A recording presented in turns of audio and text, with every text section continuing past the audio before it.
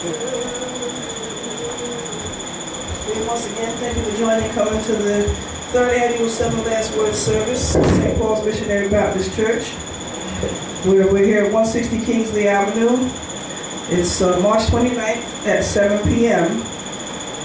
And my name is Sylvia Black, and thank you all for joining us today. I'm going to speak on the first word, just get started. It talks about, Father, forgive them, for they know not what they do. I had, God blessed me the ability to write a book. A lot of this is scripture in here. It's called Vengeance is Mine, said the Lord, I will repay. And it specifically deals with forgiveness. And I'm going to talk on that subject of, is there redemption after retribution? Okay, can you be redeemed after you done hurt somebody? Now, let me just find it right quick.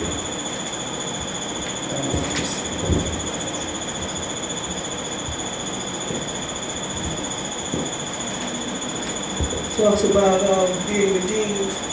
Can you be redeemed after you exerted your vengeance, what you felt was just cause on someone? Or maybe you might be the one that was persecuted, and you got your persecutor back for what you felt was just cause, and you want to know, can you be forgiven? Okay, there's a notice in the front. I'm going to find it.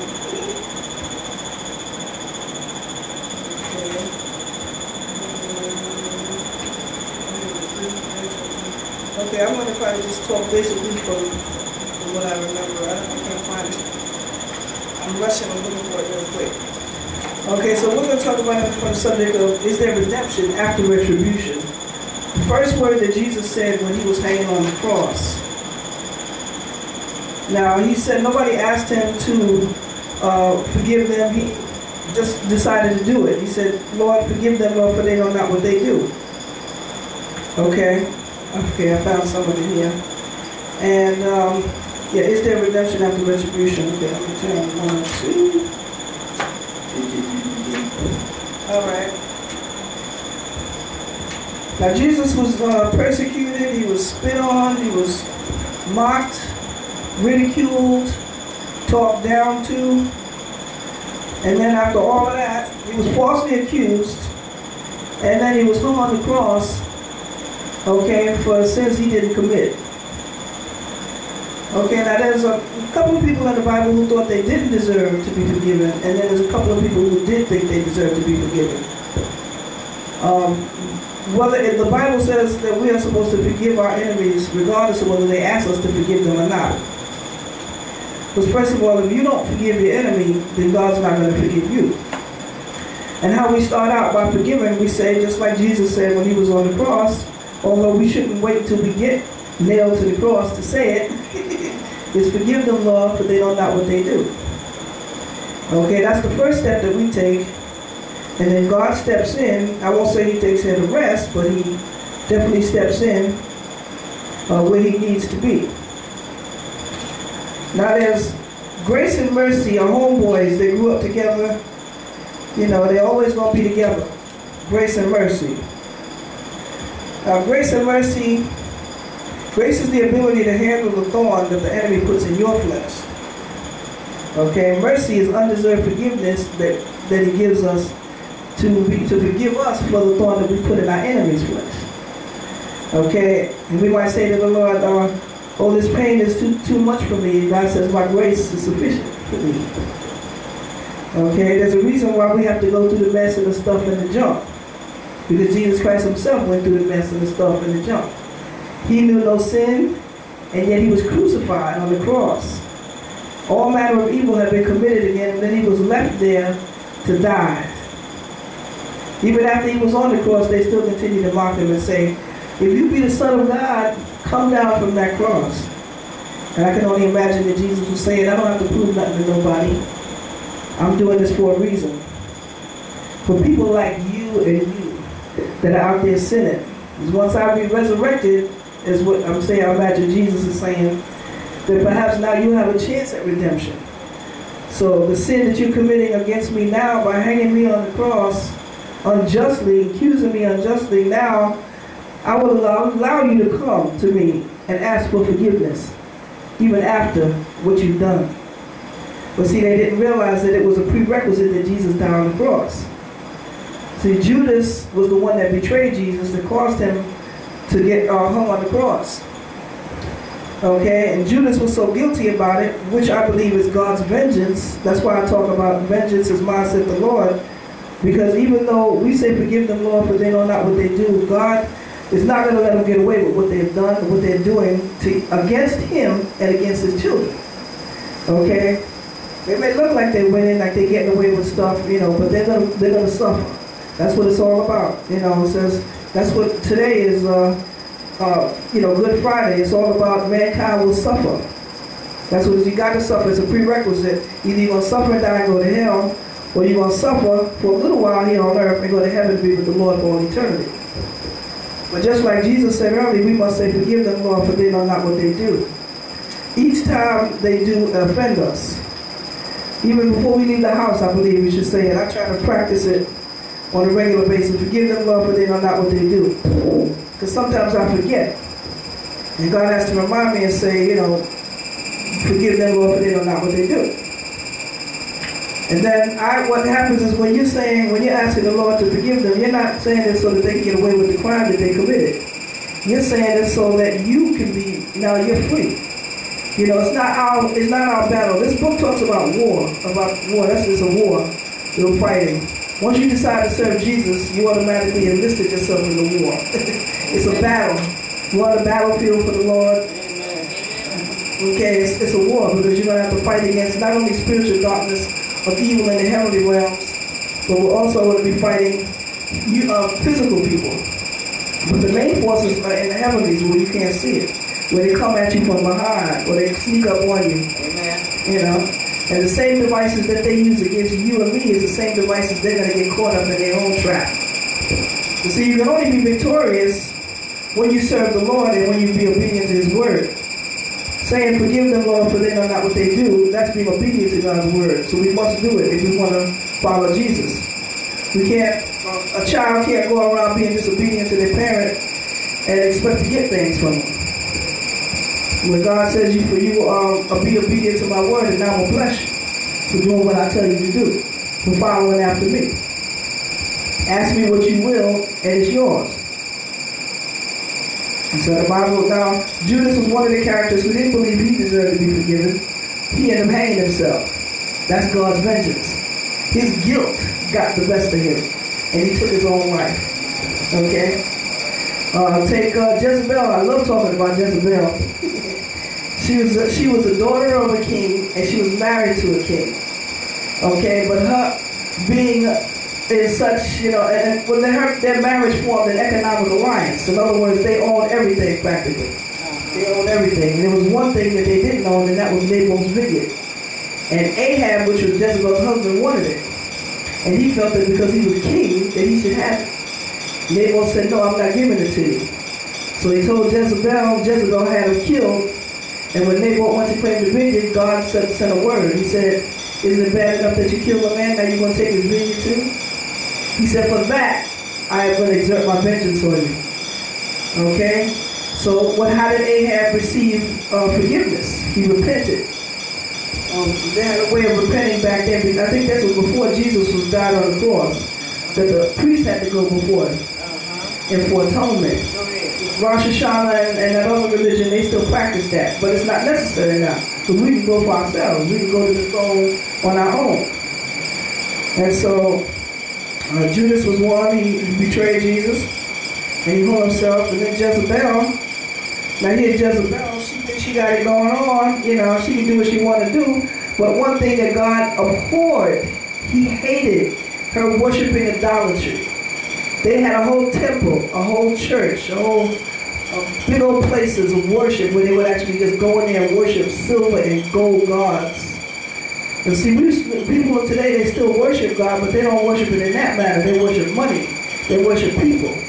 Like you get a job, and you need that job because you got 5 kids to feed, and the boss asks you to do something which you know is a sin. So what are you going to do? Are you going to sin to eat the job?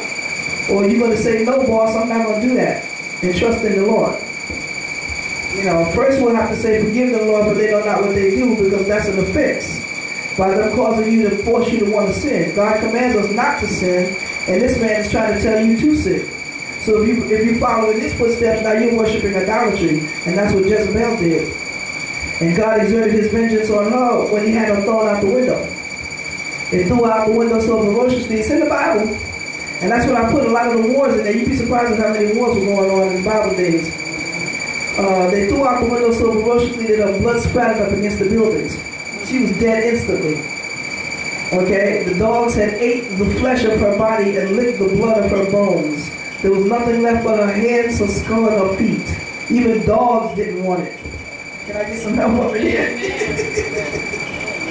Okay, that's God's vengeance being imposed. Okay, just like there's a story about the Philistines in here, they always started trouble. They always made trouble. When David first became king, they, challenged him. Come on, let's fight. So David said, okay. But what was David's secret to winning every battle as he traveled through the wilderness on his way to the promised land? Okay, he consulted God first.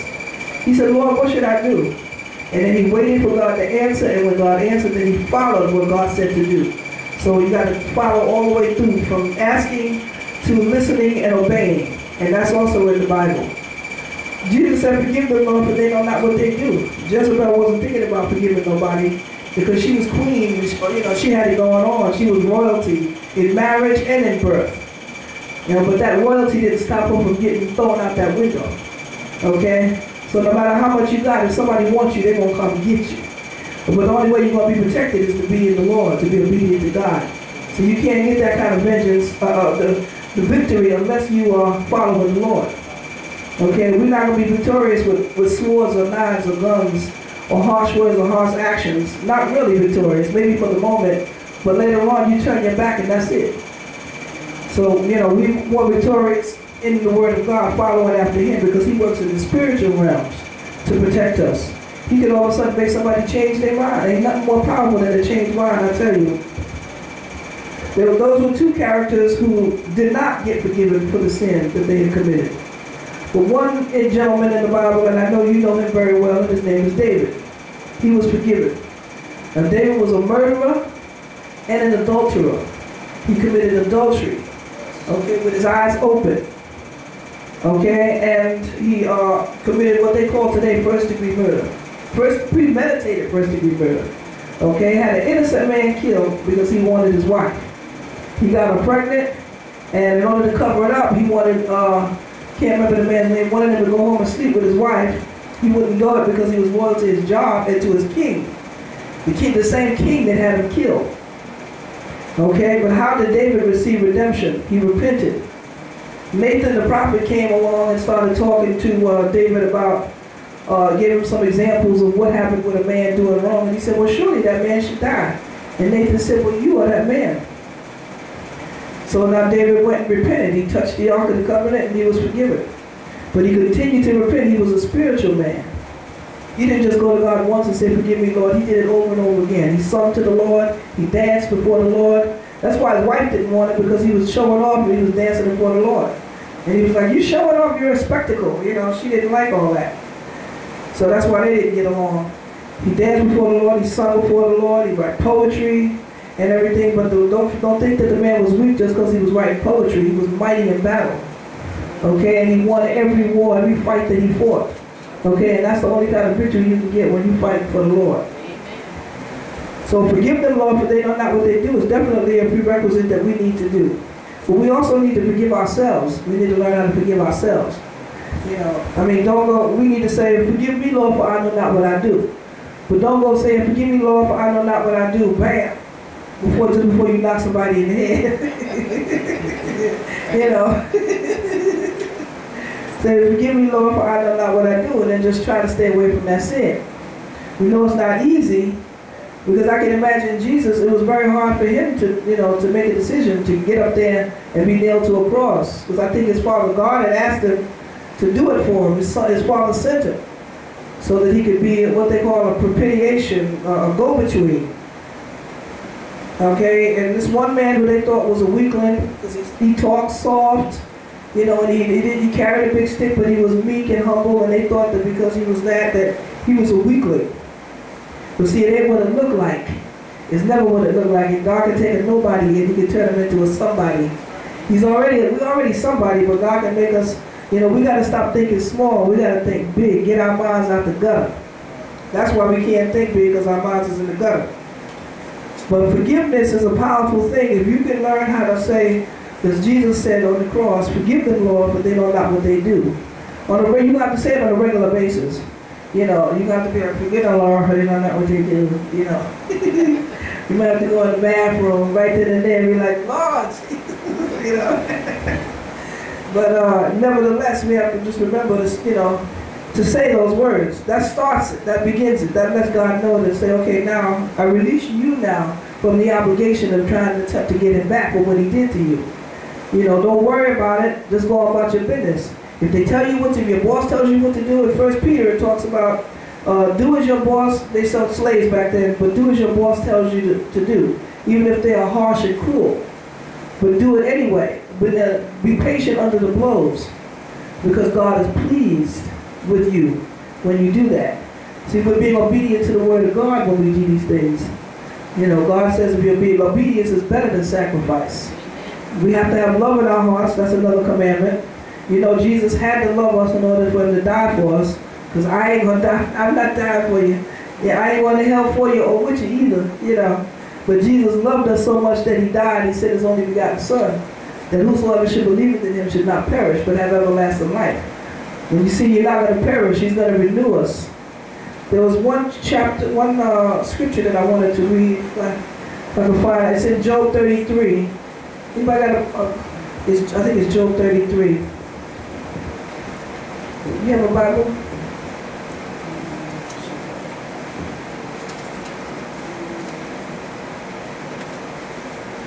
Anyway, as you're getting that scripture, I'll tell you a little bit about what it says, what I remember of it. It talks about forgiveness.